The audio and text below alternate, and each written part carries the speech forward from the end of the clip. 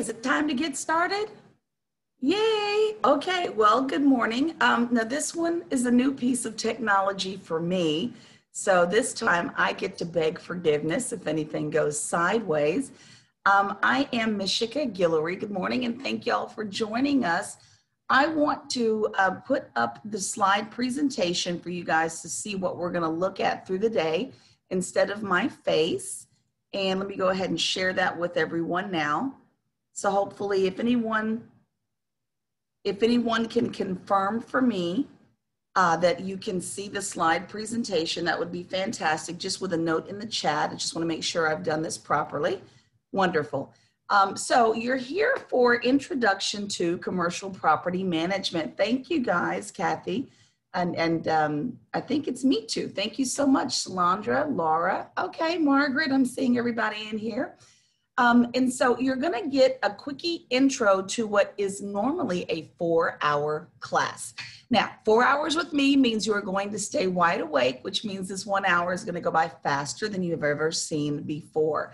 But I reserve the right for my Chihuahua to interrupt this transmission. And I do understand sometimes when children and cats and dogs and the occasional spouse will, interfere with what goes on. So I beg for the same forgiveness. But let's go through this, this presentation because these are some slides that were selected from the actual class itself, just to give you a little taste of the kinds of things that you're going to learn. And let me just tell you, this is a taste. I wish I could give you a full bite, but there's a lot that goes on in 4 hours. So let's hit it, guys. It's called Commercial Property Management, and the rest of the title of the class is actually Apartments Not Included. And I will explain that in a moment, but this does not cover apartments.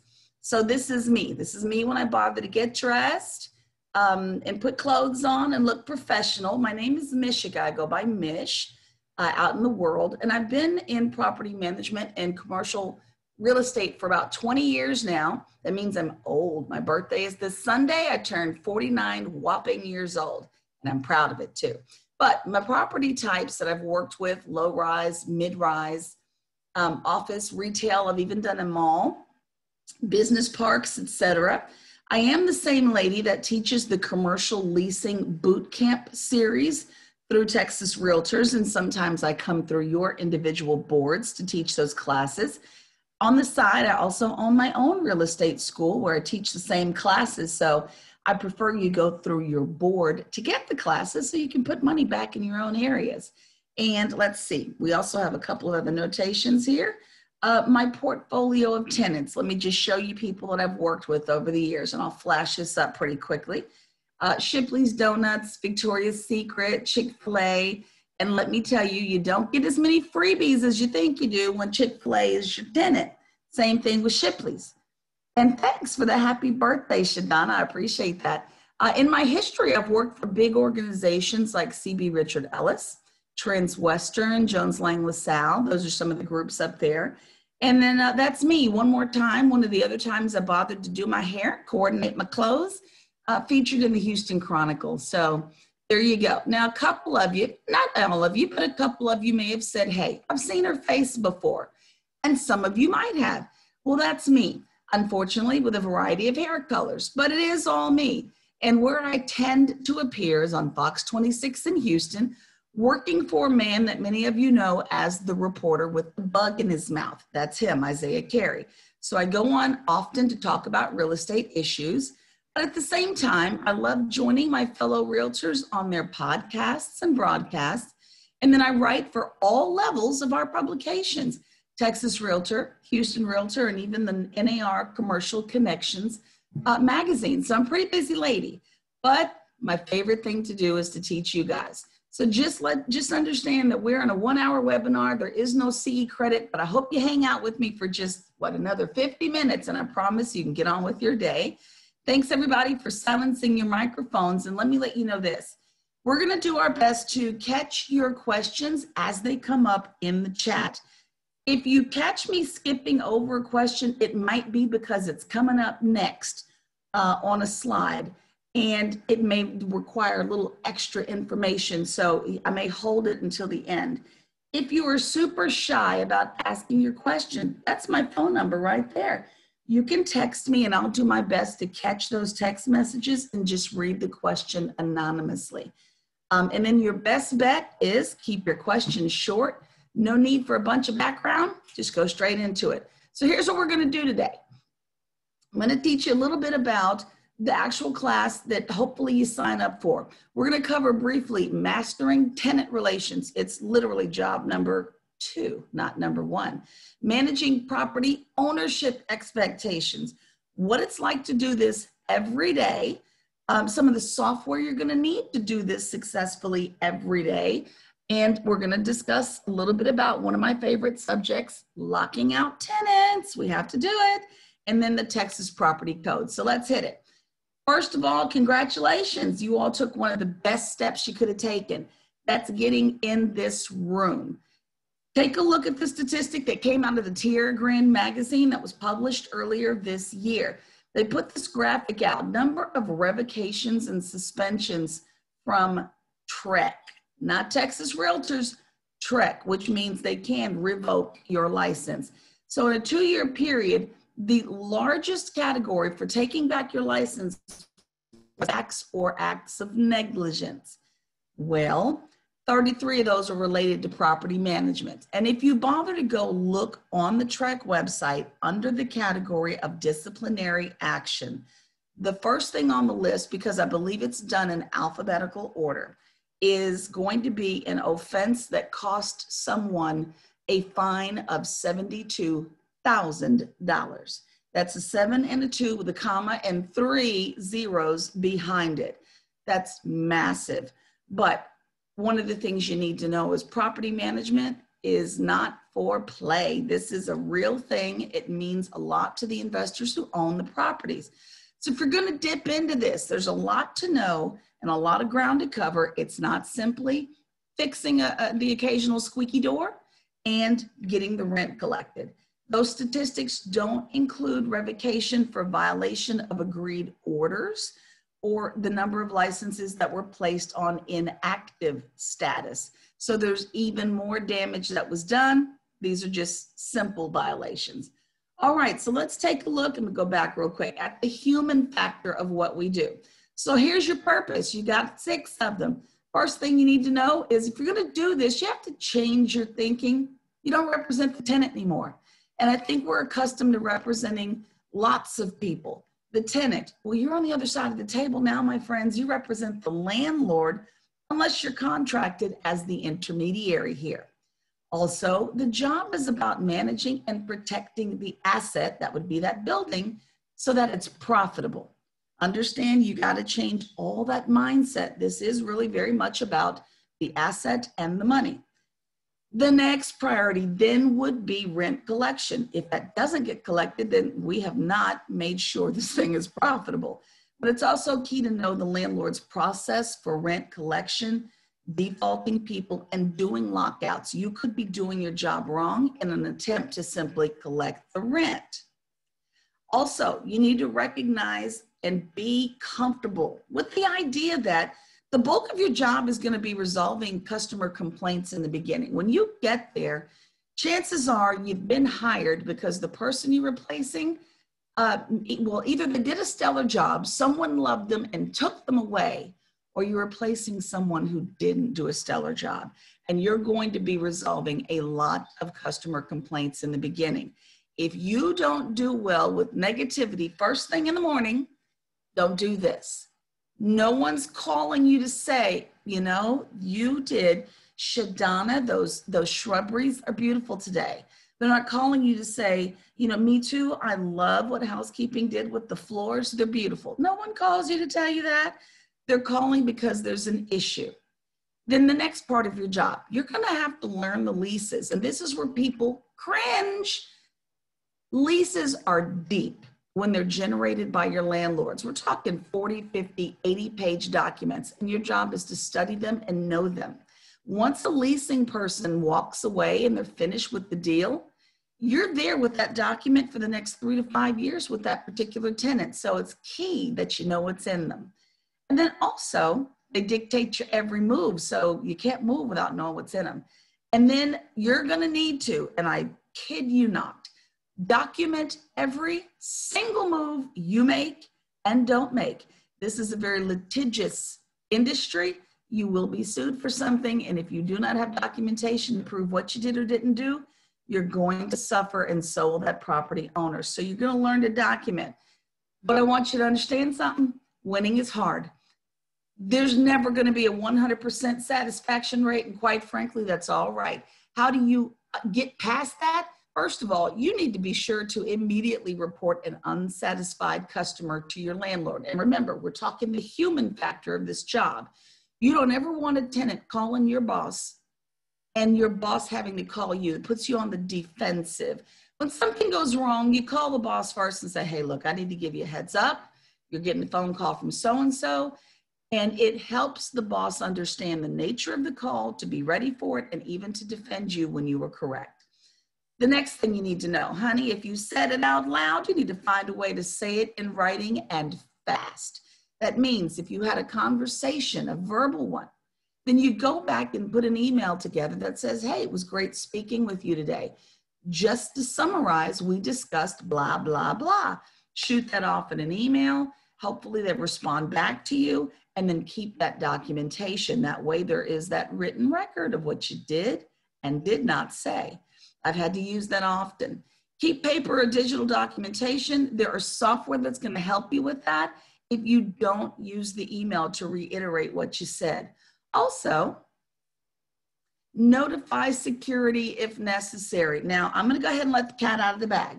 I don't know where everyone is from, but I'm in Houston, and I used to manage or be part of the management team of a notorious mall called Sharpstown. Now, if anybody knows the notorious nickname of Sharpstown, please put it in the chat. If I don't see it appear in the chat, I will put it in there in a moment, but let me say this. It was not an easy place to be. And so I did need to call security often, even when I dealt with my angry tenants. And yeah, I had to put a couple of them in jail. It's just part of the business, depending on the property you're managing. Last thing you need to know, well, actually, there's 2 points. At all costs, keep your cool. There's going to be no excuses, and I do mean none. Yeah, someone hit it for me. Thanks, Shadana. You're almost there. Guys, let me skip back just real quick. This is what Sharpstown Mall was called, if you look in the chat. And I hate to say this, but this was our notorious nickname because we earned it. It was called Shoot 'em Up Sharpstown, and we did have the criminal record to go behind it at that particular address in Houston. Very dangerous place to be for some people. But keep your cool. There's almost no excuse for bad behavior. And at the end of the day, this is also what's key, is maintaining the relationship with those tenants is what's important. This is supposed to be an income, revenue generating venture. And if you're upsetting tenants to the point when they want to leave and move, then you've not done your job. So here's some keys to successful tenant management. And these are some of my secrets. Key number 1, as evidenced by the single key, learn this one. If you give tenants exactly what they want, when they want it, it's likely going to cost you and the property owner more money than it needs to. You need to learn to set the pace. Explain to people your process when you need to fix or repair something. That means getting bids and letting them know that I have to get bids for that, and it's going to take this much time, etc. Landlords do not let us run around free with the checkbook. That's not happening, guys. And then contractors are not always available. Look at item number 3 on this list here. They're not all available. Case in point, right now, many contractors have left our area to go work in Louisiana. They might be on their way to other parts of the country as well. So contractors that may start a job with you may need to delay a job. You need to learn how to handle that delay with an angry tenant. You must always learn to assure them. We're on number 2 right here. Assure them that an issue is always a priority, even if it's going to take time. So how do you keep them calm? You call them daily. Many of us have a natural habit of wanting to kind of not talk to people until I have an answer. Sometimes the answer is there isn't one. But calling a tenant in advance and saying, hey, look, I wanted to let you know that They're not coming today because of such and such. When you beat the tenant to the phone, life's easier. As a matter of fact, you'll even find them calling you saying, hey, you know what? No need to update me. I really do appreciate that communication. Just give me a buzz when they're coming through. And they'll say, hey, thank you. And then you can kind of knock it off. Number 3, many of you live by this. If you're very successful people, you under promise and over deliver. Here's a quick example of that. Hey, look, it's going to take the contractors about another 2 weeks to get out here. No, he said it's only going to take 5 days. You up that to 2 weeks. That way, if they show up in 7 days, you have still given the illusion of over delivering. And it's key in our business because it's difficult to tell with certainty when certain things will happen. And then item number 4 here, as evidenced by my 4 keys, you think now and you panic later. You don't get the right to panic now. You're the one who must keep a cool head when a building is on fire. Even at Sharpstown, when shootings happened, I had to go into a certain mode. I wasn't allowed to panic.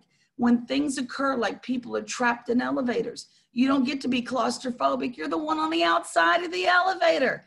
Stay calm, try to keep your people calm, handle whatever emergency is going on. Then when it's all over and you're out of the public view, feel free to freak out, but not on the job. And you are the one people will be looking at. So let's take a look at the tools of the trade. I want you to understand that when you're doing this job, you have to love Texas Realtors. There are 55 contracts available to you to do this job, guys. 55. And they're all at Texas Realtors. TRAC does not promulgate any commercial forms. So if you're looking for a TREC equivalent, you will not find it. You will go to the forms section of Texas Realtors instead. And that's what TXR stands for up there, Texas Realtors.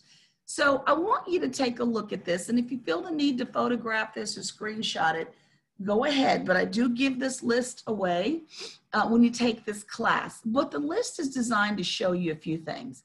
One, these forms are not under one massive category called commercial. Take a look at where I'm checking off my boxes. They're under every category virtually. The 1900s, that's for contract addenda and related forms. The BRA category, 1500s. Listing category, 1400s. So documents are scattered and you're going to need to know where to go and what you have. If you're dealing with leasing, by far the biggest category, that's the 2100 category. FYI, this thing here in green, that's your commission agreement. Please get used to finding that sucker. And then this is, let me just show you, this is only one of the 2 pages. I can't give it all away. You got to sign up for class. But the other half of this list is just as long, and there is 2 total pages with all of these forms listed out for you in class. So let's talk a little bit about your software, what you're going to need to do your job. There's lots of stuff out there to use, and this software, just to answer a lot of questions people might ask, does it all. Yardi is a premier program. This is a preferred program by a lot of people, but admittedly, it is expensive. But programs like Yardi and Yardi Voyager, this is the one I worked with more so than Breeze, it was Voyager, but they do manage to keep up with everything.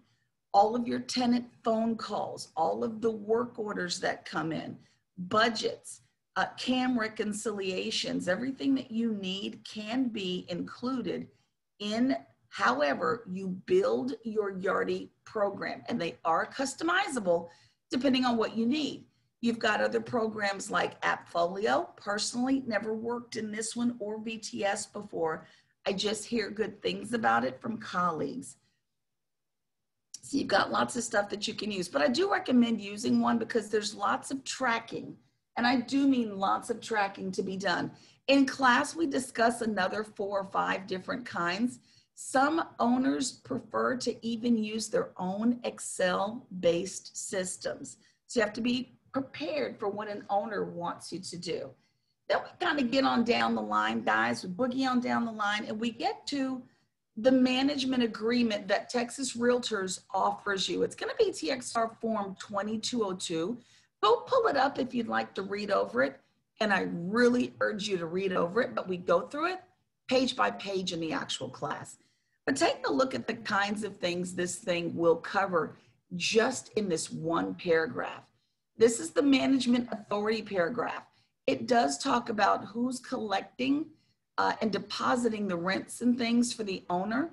There are other paragraphs in the document that will even discuss if I'm going to collect rent or deposits, I have the right to keep them in an interest-bearing account and keep the interest. Some people don't think about that, earning money off the money you're holding, but you need the right to do it before you do it. There are also things about, keeping a trust account because you're not allowed to mingle your money, and we all know that. Things like expenses needed to operate the building and how we're going to disperse that money. Your ability to hire contractors. Who am I allowed to bring in and how much money can I spend at one time when I'm bringing folks in? How about killing these leases? Honey, now look, we have tenants who do things they're not supposed to be doing. We have defaulted them to death. We've been nice. We've had meetings. And then there come days when we just need to get them out of there. Are you allowed to make that call? We discussed that in this form. And then there are other things in here. Institute and prosecute at owner's expense, evictions. And I did say that that was one of my wheelhouses. I do want you to know, just as a little sidebar, that we don't have to go to eviction court to evict a tenant for non-payment of rent. It's one of the things that separates us from the residential world. So you do need to have a discussion before you do it because it's the kind of thing that doesn't require a whole lot of paperwork. However, we go on down the line, reporting payments, negotiating concessions. You know, what can you do on behalf of the person or group you represent? Authorizing certain people to be on the property, giving them keys, displaying and removing signs to advertise and promote the property, etc. There's a lot of stuff, and this is just one paragraph. This is a very, very deep, very well-written Texas Realtor form. So it's a 10-page document, covers leasing authority, record-keeping responsibility, broker's fees, and even legal compliance. So we go over that in class as well. So what about some of the other things we go through in class? This is what you're really going to need to know. Then there's that day-to-day stuff. We hit all the people stuff. Now let's hit the day-to-day stuff. The way the class is structured is we talk about things that happen outside the building. We talk about things that will happen inside the building. And then we go into how does that manifest at your desk? And so let me give you a case in point here. Landscaping. Landscaping is not just landscaping. Landscaping is all over the place. As we just said, take a look, guys. This is the outside section of landscaping. There is landscaping outside of an office building. Of course, we know that. And what we do in class is we talk about the fact that grass is not just grass. We've got to deal with St. Augustine versus rye. Why? Because the ryegrass is the winter grass. And right around now, maybe in October, we start sodding for rye. Why? Because when the St. Augustine dries up and dies, the rye kicks in. We stay green all year, but those are little things I expect you to know. Then you need to know things like annuals, perennials, what kind of flowering bushes and shrubs do we have on the property? We've got to deal with tree types. What do they need? Are they going to die? Do they need to be watered? All kinds of stuff. When your landscapers come in there, they start rattling off names. Do you know what they're talking about? What is a crepe myrtle? What the heck is an oleander? And you all know these plants. If you're in Texas, you know these plants, you've seen them. As a matter of fact, I'm going to show them to you. But you're going to need to get familiar with these things. Flowering kale, cabbages. Look, 15, 20 years ago, if you'd have come up to me and said something about planting cabbages, I would have looked at you sideways. So you need to get familiar, but that's the landscaping on the outside of the property. And just because I think these pictures are beautiful, we go over these in class. These are your crepe myrtles. They're all over Texas. We use them everywhere in commercial. This is your knockout rose. These things are beautiful, but for a very short period of time. You need to know that about your bushes. And these are your oleanders. We tend to have those around our wrought iron fences. It keeps visibility down when people are walking by properties. They can't see in so easily. Apartment buildings, just FYI, happen to love these. And then my favorite, azalea plants. They bloom for a very short period of time. They're green for the rest of the year. But this is the kind of stuff you're going to be expected to know, because at first glance, you may not realize we're looking at 4 different plants. But let's keep going. Now we need to hit the other parts of landscaping. We're talking irrigation. We're talking planters. What are we potting these things in? We're talking other concerns like pest control. Who's handling ant mounds? We're dealing with roaches. They like to nest outdoors and they're hanging out near the garbage dumpsters. What do you do when there's an actual beehive in a tree? You can't just knock a beehive down. You've got tenants to look after who may get stung and they're allergic. You got to get ready to deal with rodents. Are they digging up your cabbages? I don't know. Feral cats on property. They're in the landscaping. That's where they are. I've dealt with all of this stuff. When we're dealing with planters, those would basically be your pots. Guys, this is going to sound so silly, Miriam, but let me just tell you, and it's nice to see you, Miriam, by the way. I've made mistakes in the past. I brought out the wrong planters, and I have put out planters that were so lightweight that people stole my plants.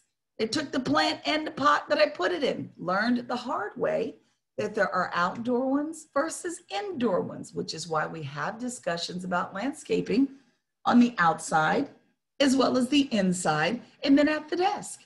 And then things like this. Take a look at where I'm going to make this latest check mark. Your pop-ups, when we're dealing with irrigation, those are your sprinkler heads. Landscaping is going to come through your property with a riding mower, and they're going to ride to their heart's content. They're going to mow the grass. They're not paying attention to, nor can they always see through the high grass, whether one of the pop-ups in the sprinklers popped itself back down. So it'll get broken. You need to make sure little things are taken care of in your contract. Like how many of those are you fixing for free because you broke it? You need to have negotiated that, or you'll be spending lots of extra money fixing pop-ups every week. It's key because when a pop-up breaks, water spews like an open water hose. And every night you'll be wasting gallons of water and then have to respond to an owner who's looking at you because the water bill's elevated. It's crazy how simple things become complicated. You'll need to know how to turn on the sprinkler systems yourself to test sprinkler heads. You need to know how to turn a building off and on completely. What are we going to do in a drought situation? You can't let that building go brown. You need to be prepared with drought plans. Sounds crazy, doesn't it? But we've got lots to do. There's landscaping on the inside of the building. It's like, my goodness, we're not done yet. No, there's more. We now need to discuss the kinds of plants that do well inside, not outside. Is there lighting from the ceiling? Is there only fluorescent lighting? Yes, you're expected to know. If not, a landscaper might take advantage of what you don't understand. And then take a look at something I learned the disgusting way. I'm going to point to, this nasty fuzzy mess. Look at that. Take a real good look at that nasty fuzzy mess that looks like white powder at the joint of a plant. Take a good close look where I'm circling. Those are bugs. This picture is the blow up of the tiny little bugs that are the actual white mess you're looking at. Those are mealy bugs. I took over a property where a young lady didn't realize that's not just some powdery deposit left behind by the landscapers. Those were bugs that were accidentally brought in by the landscaper that didn't realize there was an infestation. Once these bugs hit a plant, you see all this fuzzy stuff next to the sides of its legs? It holds that in the air, just like a spider would a piece of its web, and it lets the air conditioning catch it and then float it on over to the next plant. Hence, we will have an infestation eventually. You need to know you're looking at this and then get the plants out of there. Then we've got those office buildings that actually have ground cover, the creeping ivy, putting mulch in a building. You all have walked into buildings that stink of mildew. Who's turning that stuff over? Is it in the contracts? You need to know that stuff. And then guys, these are my planters. Take a look at what I'm circling. I goofed early in my career. I thought these looked nicer, so I put them where? Outside. Y'all know these things are made of lightweight plastic, honey. I had the biggest plant giveaway in the history of plant giveaways in my parking lot because I put these outdoors, and they were only designed to be in hallways inside of a building where we could arguably catch you running away. But nope, someone backed up with a pickup and took all my plants. So you do learn the hard way. But then other things will come up.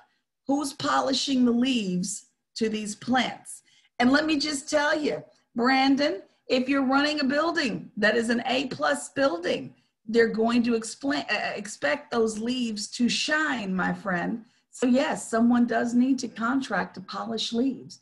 But at the desk, you need to make sure that you have differentiated between exterior contracts and covering all of these things we just ran through. Your interior contracts covers much of what's up there, and then all these other things as well. How often are we going to replace the plants indoors? All kinds of stuff. How are we going to water the plants that are indoors? What are you going to do if you mess up my carpet because you got water on it in the hallway? It's never as simple as just collecting rent, my friends. So let's keep moving forward. This is just an eyeball of what the contract would look like. From the point of view of being at the desk. This is the frequency schedule for landscaping. And again, I'm just giving you a little taste. But you need to know in certain months how often will certain activities occur, because those services have a per occurrence fee associated with them. This lets you know when to expect people to come out, when they don't come out, and if they didn't, when you're going to make that up because you owe me service. It's a lot. It's not difficult, but it is a lot to track. And this is but one of almost maybe 25 facets of your job.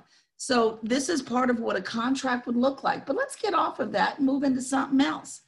You're going to be expected to understand HVAC, and it's not an easy concept to grasp. You'll learn it over time if you've got a good crew.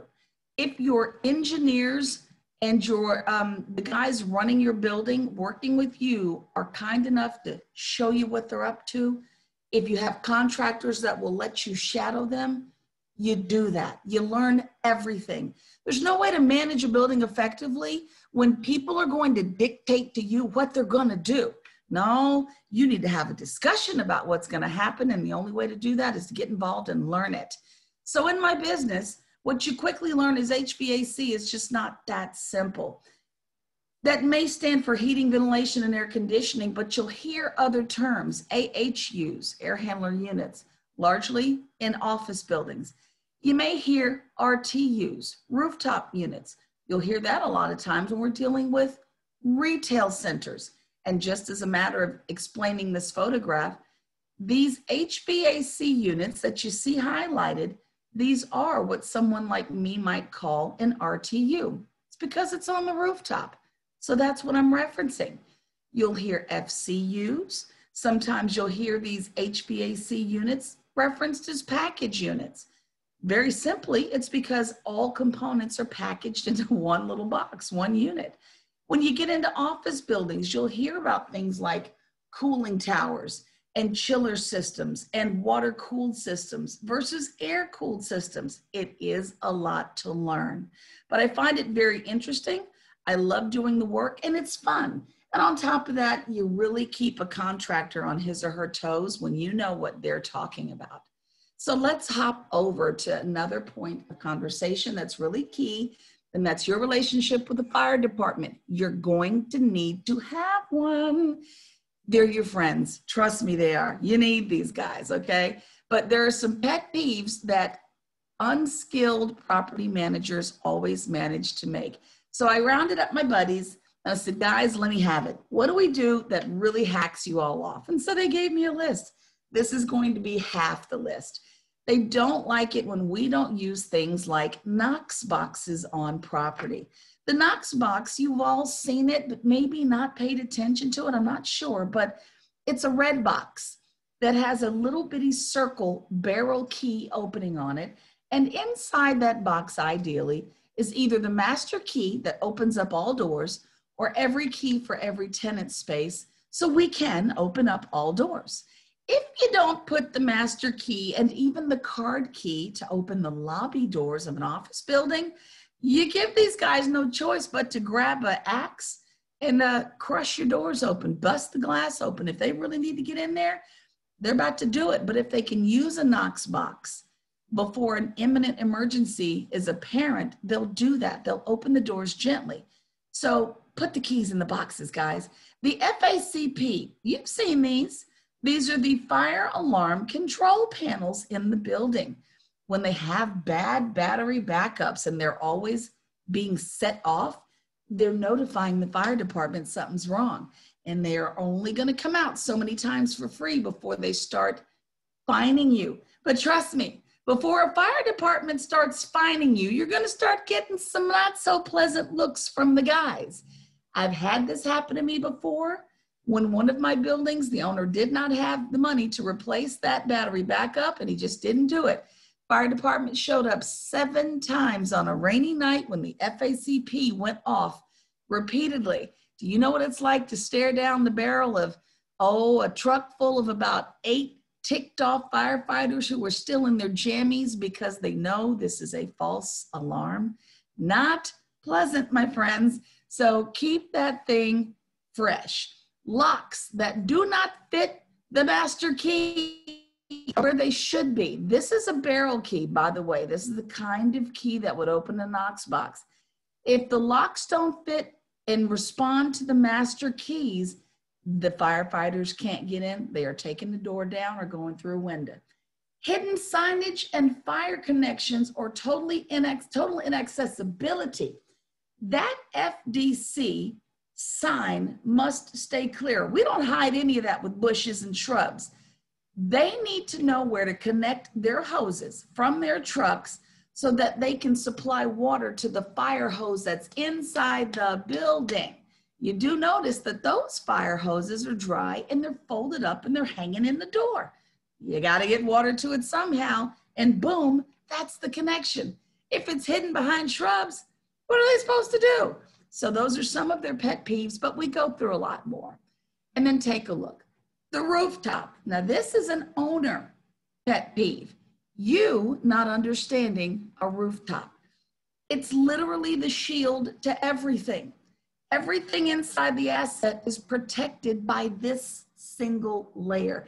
And if you don't learn these things, you can literally have the asset ruined by water damage, mold and mildew, even higher electricity bills because of radiant heat penetration. Lots of things can go wrong. And for the sake of being able to answer your questions, I'm going to move through that one pretty quickly. But these are just different common types of roof surfaces.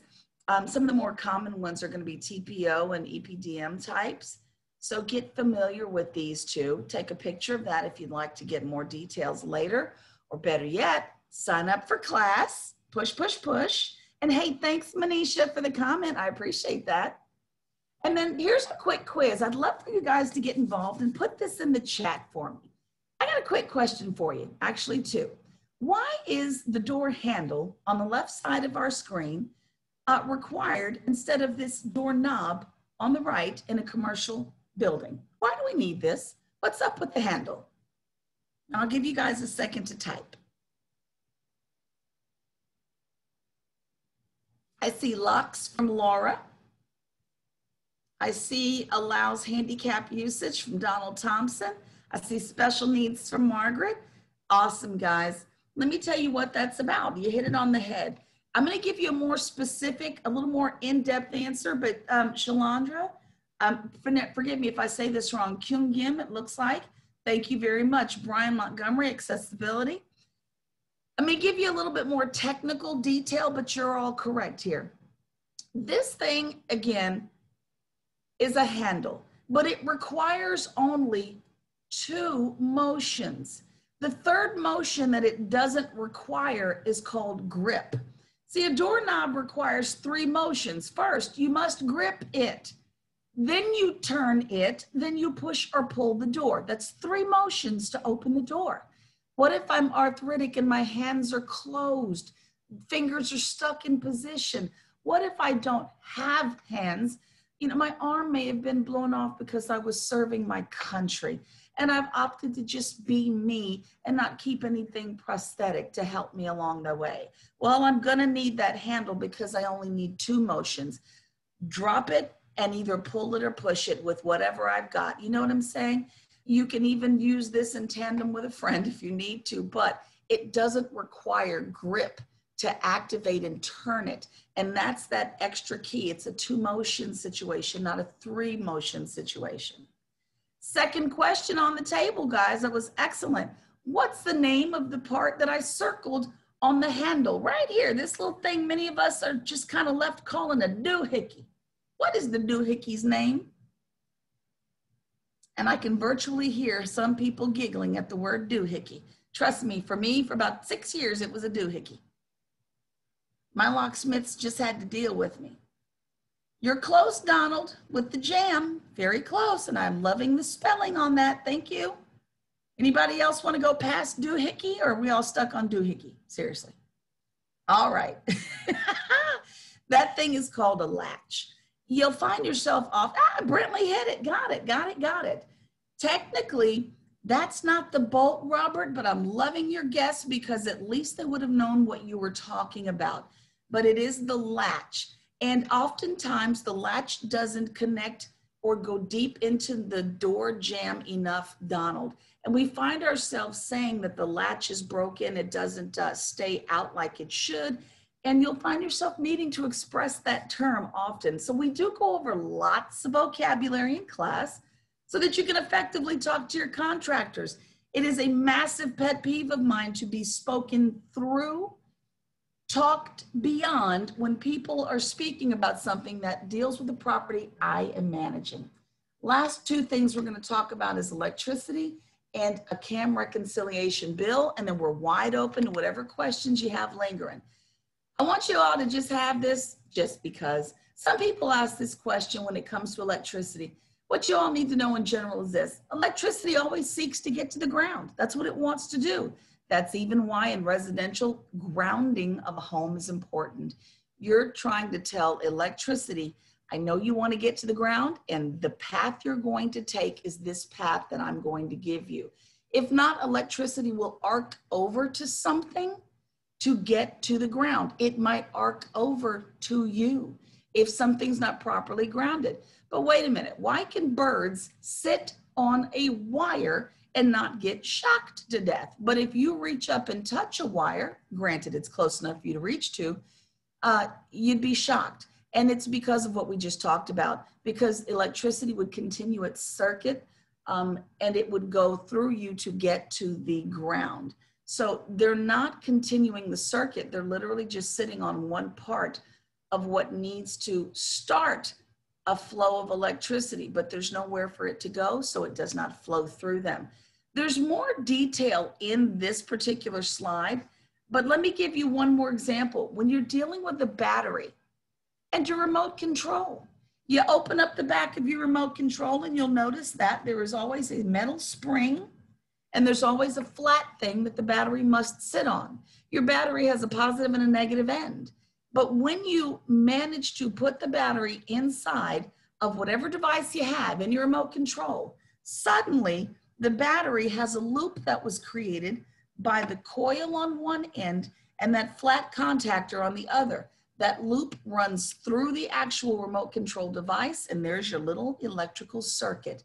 There's that cycle running through the battery and through the device, and that's how it gets its power delivered.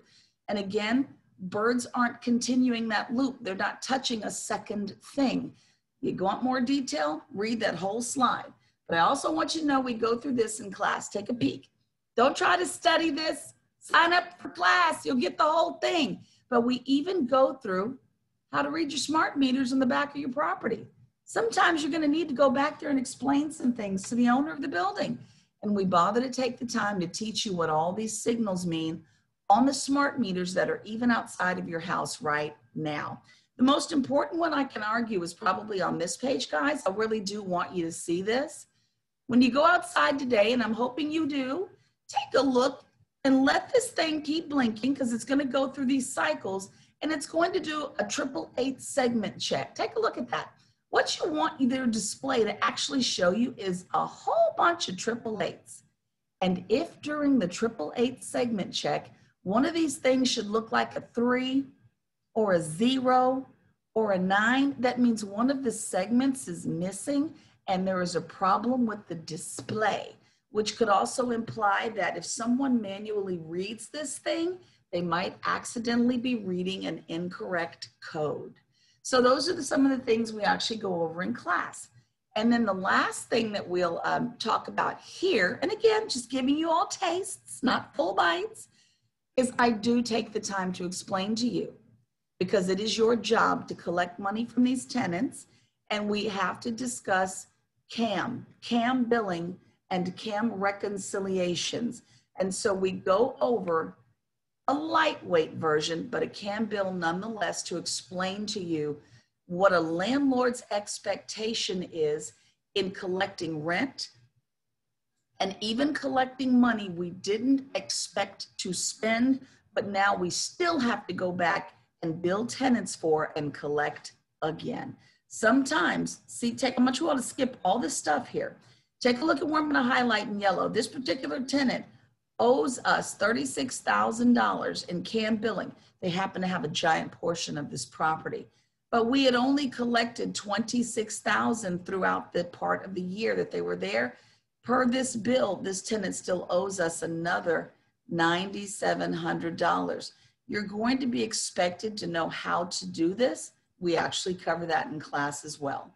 So with all of that said, now I have finished giving you the taste, and we're here to answer any questions you have, but we're also here to tell you, please sign up for class through Texas Realtors or your respective boards. And what can I tell you that we didn't quite cover, in case you want to know if we do cover it in class?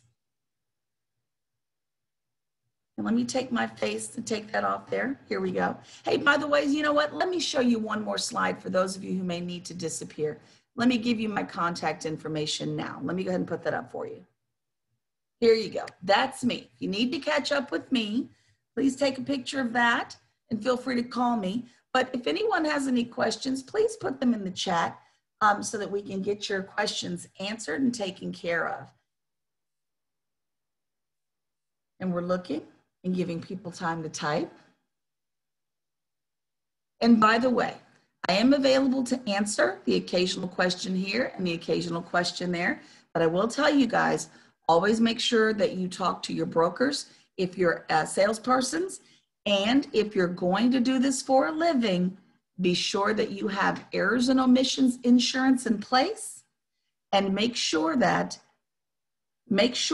you have a rider to your E&O insurance that covers property management activities. A lot of E&O policies do not cover it. Mike Segovia, thank you so much.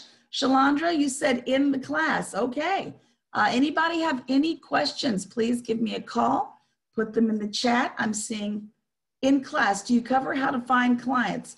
For your landlords, we can cover that, but actually that comes up in a different class. But of course, if you ask the question, we'll answer it for you in that class. It's actually pretty easy too. You're very welcome, Miss Wynn. Manisha, why did the course say, not, oops, you know what, apartments not included? I think I just got officially busted, y'all. Tell you what, apartments not included because Chapter 93 of the Texas Property Code, and I'm going to write this in the chat for you. Chapter 93 of the Texas Property Code dictates what we do for a living. And that chapter is only about the commercial tenancies practices, right? Let me just write this down. Texas Property Code. And commercial tenancies and the laws that dictate commercial tenancies says it will not cover anything that's considered a dwelling. Anything considered a dwelling is under Chapter 92. So we can't control what happens on a commercial property the way you have to control what happens where people dwell. Hence, we don't run apartments like we run commercial buildings. Did that get you there, my friend? Manisha, I mean, I got cold busted there. Thank you. Any other questions? I sure did forget to answer that. I'm reading the chat. Be sure to consult with Chapter 93 or Texas Property Code. That'll get you everything else you need to know. Hey, Iman, I'm done. I'm relinquishing. Thank you so much, Mish. This has been such an informative class that you've offered us today.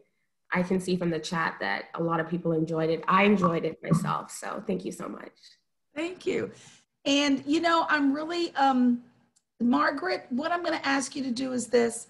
Email me and I will tell you when the class dates are available, because I do teach, this is a little nuance, through Texas Realtors, but sometimes your board will also hire us directly instead of registering through Texas Realtors. So give me a buzz. I'll consult my calendar. I can show you even if your board is doing it or if you can join another board to take the class. Hey, Lindsay, Gary, Brian Montgomery, me too. It's all Zoom, by the way. Thank y'all so much. Hey, that was a quick class. Hey, Donald, I need you to know something, my friend.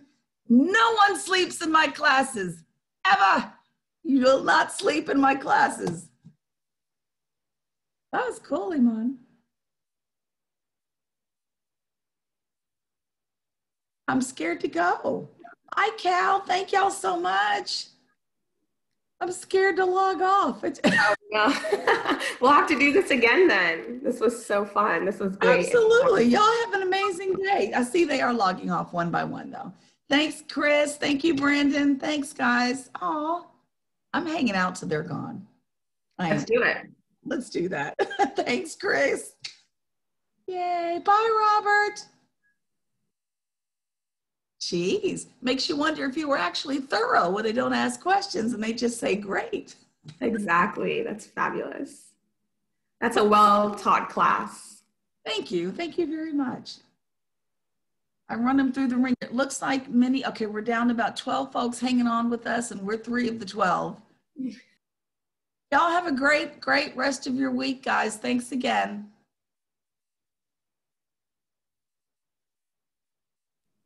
And again, just as a reminder, registrants, a link to this class. Oh, that's great. Okay. I think that might have been the last. We're down to 9.